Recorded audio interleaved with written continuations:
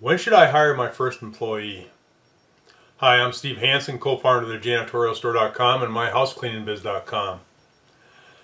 Well, that's a good question. I often hear that, because when you're first starting out in your cleaning company, you're going to grow it to a certain point, and then at some time you're going to have to decide on where you're going to hire that first employee. So I'll give you a few tips on the things to look for that are key indicators that maybe it's time for you to hire your first employee. The first thing is that you're turning down work.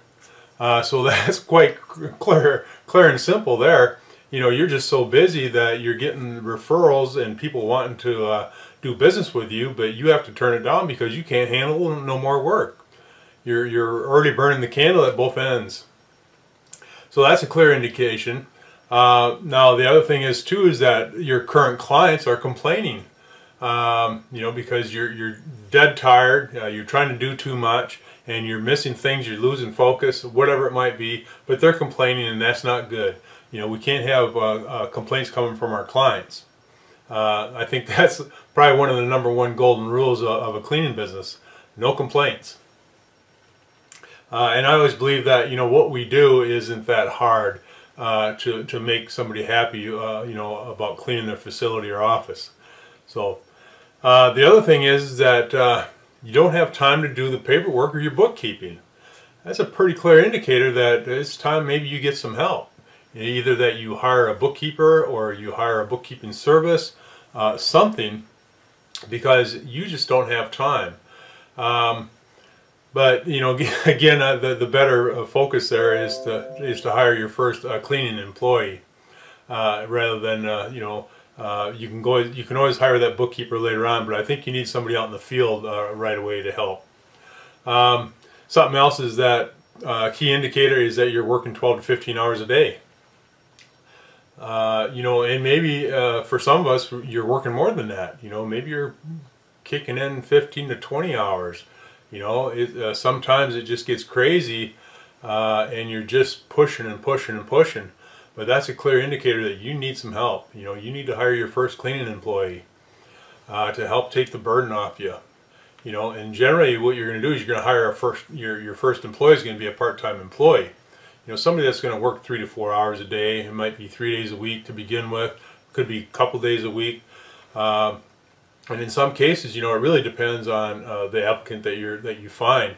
In some cases, some people are just looking for a couple days a week or whatever. But anyway, the key here is to make sure that we hire our first employee to help take some of that burden off us.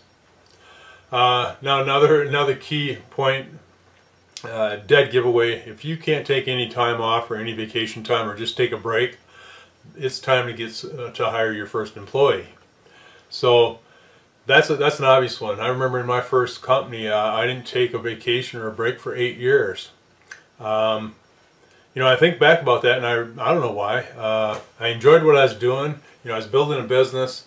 It wasn't that I didn't have employees, because after the first year, I actually hired my first employee because of some of the things that I'm telling you about. Is that I just had too much work. I couldn't do it all myself anymore.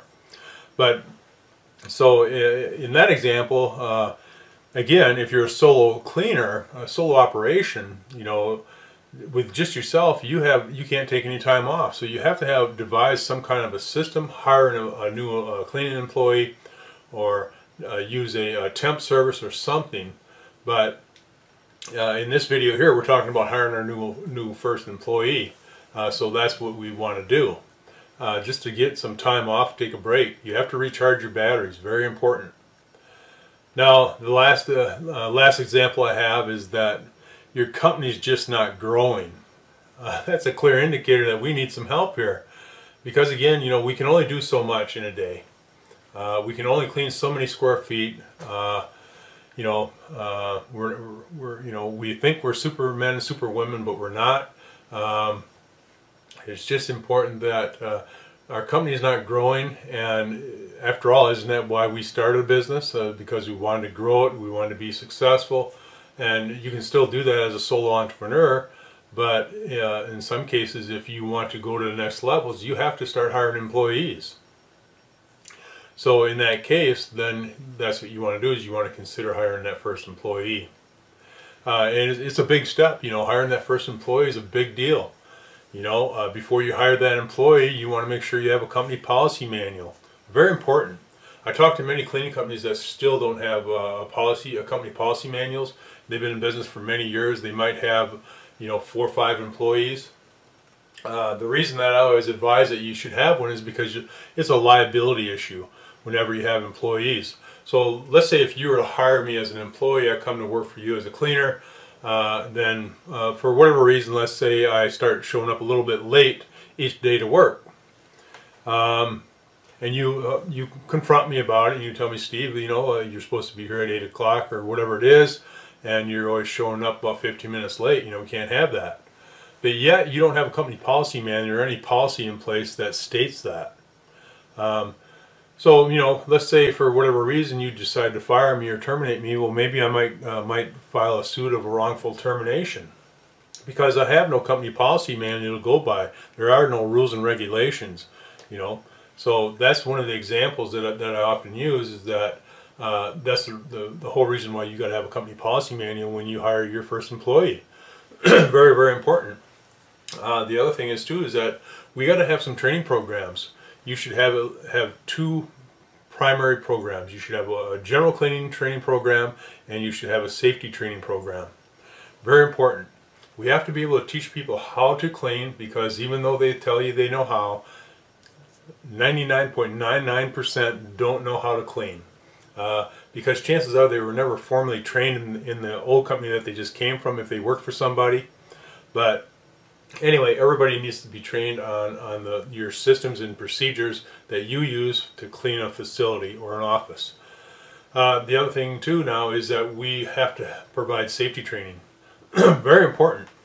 Why would we want to put an employee out there in the workplace that hasn't been properly trained on safety? Things to look for, such as if there's an equipment issue with a piece of equipment or electrical cord, how to use a step ladder, how to mix chemicals if we're mixing chemicals, what things not to mix, what things not to use, what things not to do. Very important. So those are the types of things that we got to think about when we hire our first employee. And if you follow the guidelines that I gave you earlier, it's going to be a clear indicator that it's time to think about that. So when the time comes, make sure you create that list of the things that you got to have in place before you hire that person. Have a hiring system. Make sure you got a training system, a safety training, a company policy manual. It's going to make your life so much easier if you have these things these systems in place before you hire an employee. Don't wait till after you hired an employee or 2 or 3 and then start developing these systems. You're late to the party, my friend, so don't do that. Get this done before you hire that first person. You'll thank me later, because it's going to be a lifesaver for you. You won't have to pull back on your growth just so you can create some systems. But well, that's it. I hope that you got something from this video, and if you're in need of hiring an employee or wondering when you should hire an employee, well, I gave you some basic tips. Thanks.